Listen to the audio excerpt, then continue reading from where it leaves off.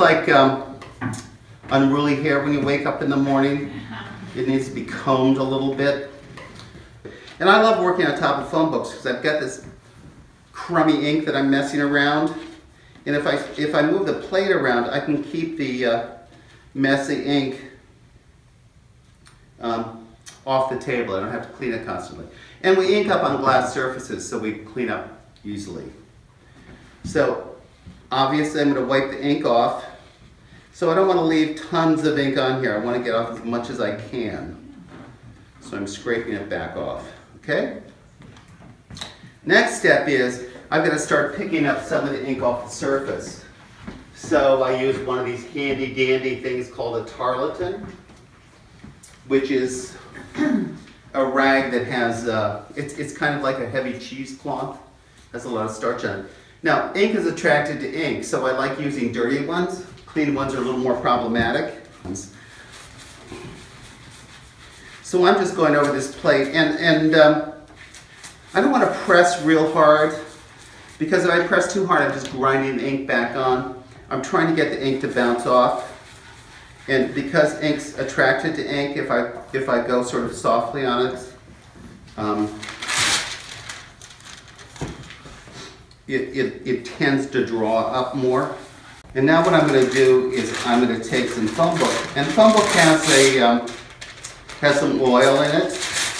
So the same principle of oil attracting oil. Batch of clean rags. You can see that there's ink around the edges. And that's, ink likes to stick to surfaces. We want it to go in the center, but it can really stick around edges. So I'm using a straight finger here, and I'm just wiping off these edges. Paper, when it comes, has a real starchy finish on it. So we've had this paper soaking. It's called in a damp pack. So the paper is damp, and it's a little softer.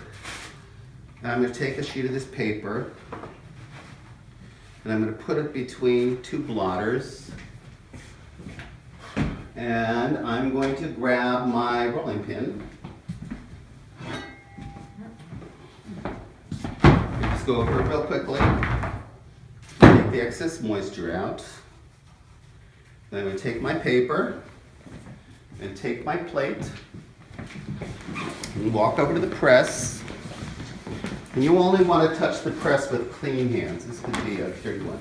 And I put on this handy piece of plexiglass that's got an interior marking that shows me where the plate goes, and a larger marking that shows me where the paper goes. And I'm going to keep that in the center of the press bed. And I'm going to put my plate down, and then I can mark the paper over it, stick it down. Now, as we go on, we're going to put some little sheet of newsprint over the top of this because it keeps some of the moisture from getting up the blankets. Press always has 3 blankets. The bottom one's called a swan. I use the English term, which is really nice. Middle one's called the cushion. It's a thicker, heavier one. And the top one's called the pusher. So they've got real terminology. Felted wool. We're having a real problem because so many manufacturers have dropped out of the business. It's hard to find them now. A little bit of pressure. And what I'm looking for, the pressure I'm looking for, and these are the pressure setters. Steel beds, solid steel rollers. And what I want is this little mark around the edge. I don't know if you can see it, but it's called a plate mark. It's a little bit of indentation that shows me that I've had enough pressure to press down on it. And if I pull it up, there's print. Now, I left a lot of smoke up in that one corner showing that you can get some plate tone or grays in it. You didn't clean that as much. Didn't clean that as much. I didn't rub it. Yeah, sure. Joe likes mechanics. So it goes either way through the... It'll, yeah, and just one pass through. And it's not going to engage. It's fine. Oh. Pretend like you're steering a yacht. So you master and command the newsprint and just give it a little more pressure? No, I want to keep ink from coming up onto the blankets. Oh. Because I flip the plate over, I might get a little ink coming out around the edge. And the other reason to use newsprint is that if we do a lot of printing today, these blankets will get wet. So if I use newsprint, it just keeps the blankets drier. It's clean, but see, there's just a tiny bit of ink there that would have gone up on the blanket. On the swan. Oh, you can't really see it, but it changed it a little Well, bit. the gray then got onto the other side. Yeah. so Yes, you- yeah. Yeah. But we could, let's do it one more time, Joel. Let's run it through this way just so people can see it. There's a third time through with one ink. Yeah, and it'll be very faint, but it'll overlap the edges a little bit. Okay, Joel. Okay. You feel the That's resistance. maybe, go ahead. Yeah, I've got this set pretty tight. So can you make pasta with this? That sort of things. You don't want to get your fingers caught in it.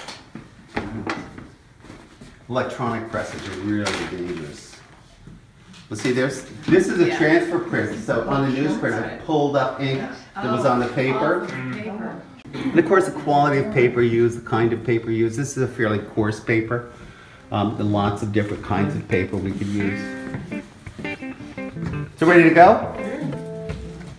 Yeah.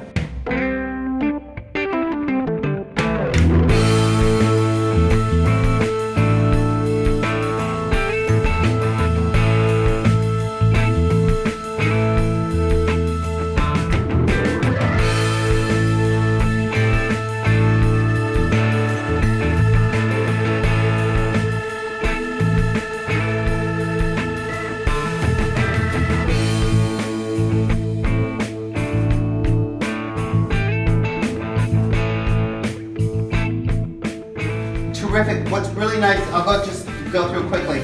Wonderful assortment of prints. I think this contrast between the clean and the dark was really nice. I love the variation of lines in this one. This is just a great drawing, and again, good variation of the line. These nice little feather marks. Really well done. Joel is working with leaves and detritus. What's fun is to see the progress from his first to his second. It's quite different, but a good example of drawing back into it. I love Lori's here. Could have done a little bit deeper, Lori. It's such a good drawing, but it's not lost. You've got the drawing, so you can go back over it. That'll actually add a little more texture, a little more character to it. And this one, I really dig in when I do these, so that's why that one's dark. I put that up just to show people the pin holding, not that I was displaying it. Love the drawing in this one. You know, you can tell the dark and the light. Whose is that? John, you were going to say, I thought you were going to say something Oh, about yeah. fixing it. He showed me how, earlier he said he was going to fix, he would show us how to fix a mistake. Like where I went out of the lines, you know, when you're coloring and you slipped. If you walk over here, it's hard to see, but see there's a little line that slipped. There was the same line right here. You can see I would clean this up if it was ink, so there's just a tiny little white impression. But what I did is I took one of the tools and it has a smoother edge on it. You got the tool? Yeah. So this is an all-purpose tool. This is an etching end of the tool, and this is a burnishing end. So you can actually use this to smooth the metal back down, take that groove out. This is a classic dry point. I just love the drawing here and the difference between the really fine lines and the thicker lines. Nice ink, getting good digging in. That's great. This is one. What's this creature coming out? It was supposed to be a bush. It's a tribble. It's the tribble with tribbles. Bush between three trees.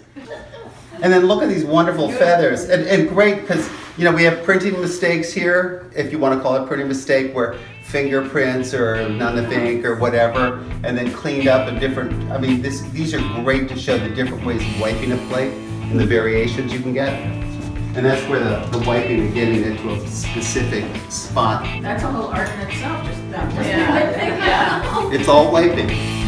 Once you've done it a few hundred times, it gets easier.